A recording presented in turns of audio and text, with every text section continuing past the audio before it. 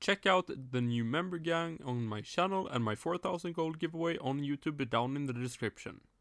Are you tired of leveling 20 and have 22 speed as melee? Too slow for O3 so you just insta-pop? Well, there's a simple solution to that. The Rogue. A fast, easy dodging versatile class that can do a good amount of damage and your survivability increases with Invisible. Some people may call you a noob, but that's not why you play this game. The Rogue has been swept under the rug for some time now as the assassin. People have been shouting, bad DPS, Invisible is bad and useless, but now Deca has added some cool abilities with some recent updates the last year. We have a totally new cloak from the 3rd dimension, and the bloody cloak from the Lost Sentry, and as I said in my how to make assassin good video, we have some cool daggers that got a buff. Let's take a quick look on the daggers. Corruption Cutter. It's a rare dagger from the 2nd boss in library, which is pretty hard to come by. It is really strong if you are in the true range of 2.84 tiles when both bullet hits, but weaker on the long distance. I would suggest doing libraries during the 1.5 loot event, which happens pretty often. The blue alien dungeon Untaris, which is common during alien event, also drops the color from the last boss. The Soul Cursed Scythe is a strong dagger when invisible. It is one of the new ST weapons that got added some months ago. The dagger itself when not invisible is pretty lame. But when you cloak a powerful scythe that has damage of 200 to 300 and 3 bullets between you and the scythe, it's pretty decent. It's a decent dagger on crowd damage because the scythe itself pierces. I'm happy that Deca added a dagger that is specially aimed towards rogue, so it makes the class more interesting. Then of course the tier 13 and tier 14 dagger are the most versatile dagger of them all. You have a good base damage and you have a good chance of getting them both from O3. But if you don't want to try O3 yet, if you can do voids, that's a great drop location for the tier 13 dagger. But if you can't obtain any of these, tier 12 dagger will be fine. It is a good base dagger.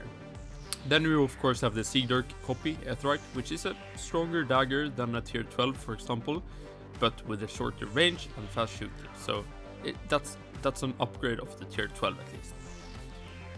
I'm not going to mention Avarice from Gemspock and Seadirk because of their rarity of course, but now with Item Forge, if you can obtain the blueprint, these are definitely the best daggers in the game. So if you get a blueprint for Avarice or Seadirk, and if you want to play dagger classes and want to have a lot of damage, it is a good idea to go for these daggers. Then we have the cloaks. Well, we have one of the most iconic cloaks of them all, Cloak of the Planewalker, an old Wild Shadow / Kabam era cloak which is really powerful. You can teleport on use and it's useful for boss fights or rushing. Cloak of Bloody Surprises, a powerful and rare cloak that drops from the Lost Sentry.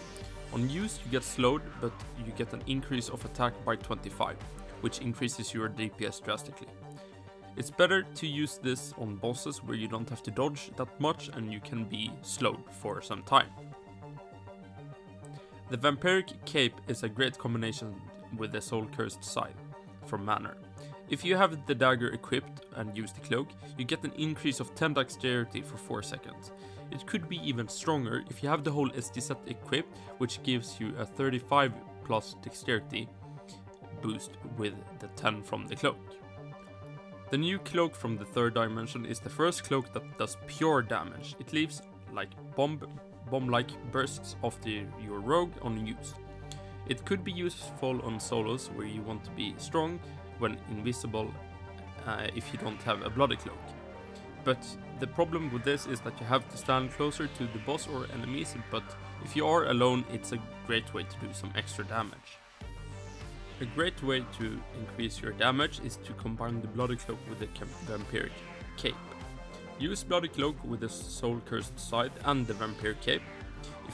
If I understand this right, you can get a plus 25 attack from the bloody cloak, and then if you switch to the vampire cape you get a plus 10 dexterity boost if you are shooting with the soul cursed side.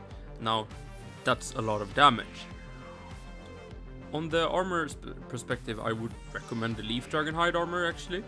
It has a decent HP boost by 50 and a speed increase of 6. It lacks defense, but if you're using a Pyro for example, it works well together.